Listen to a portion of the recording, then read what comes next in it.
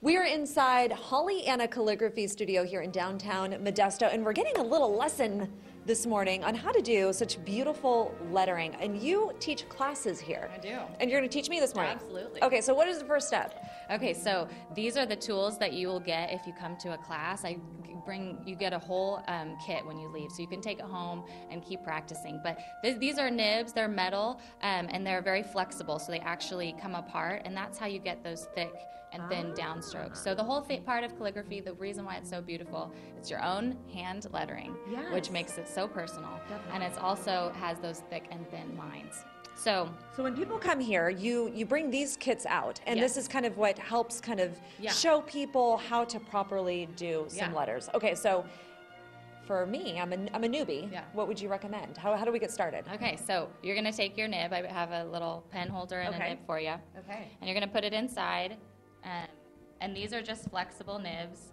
I'm going to do two things at once here. And this is called a dip pen method. So we use ink that's in a jar. And you're going to just dip the whole pen straight into the jar. And you said tap the bottom of it, right? Yep, and then just slide the lip so to get all the excess off. Got it. So you're going to want to hold it at a 45-degree angle. Okay. And these beginning strokes is what we first go over. It's like basically going back to kindergarten. I know, we're learning cursive all over again. Yes. So the two strokes that we're going to be using are ascending, which is going straight up. Okay, so 45-degree angle, you said. 45-degree angle. Oh, so even more. Let that hold in the crease. Okay. And then very gently glide up. Oh, I see what you're saying. Got it. Yeah, so there's barely any pressure that you need to put. If you're catching, that just means you need to let up a little bit on your pressure. Oh, got it. Okay. And then the downstroke is you're going to press, and the tines are going to open, and the ink is going to flow out. So that way you get kind of a thin line there, and then a thicker line there. So every time you go up, it's thin. Every time you come down, it's thick. Okay, fantastic. Are you going to show me a letter? Yeah, let's do a letter. So it's the same. The great thing about modern calligraphy is it takes your handwriting and makes it look fancy, beautiful. Oh, okay, I like fancy. So I want you to just do a letter A how you would, but when you're coming across, you do thin, then you go thick, back up thin, back down thick. That is so pretty. And there you have an A. Okay, we'll try it.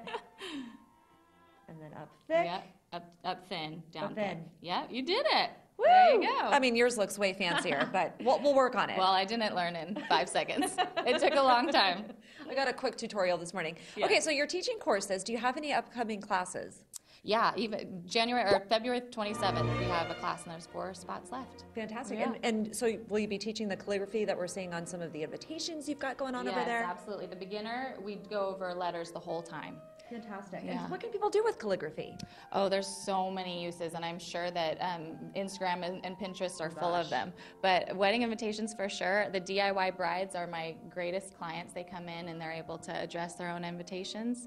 And give such a beautiful personal touch. When someone opens it, you just know it's going to be super special. Yes, and it's your handwriting on the invitation. Yeah, that is so cool. I wanted to show this over on the wall as well, because you bring in a number of different artists here to the studio, and so one of the other classes they do is loom weaving, and so you can make something as beautiful like this to put up on the wall and give as gifts.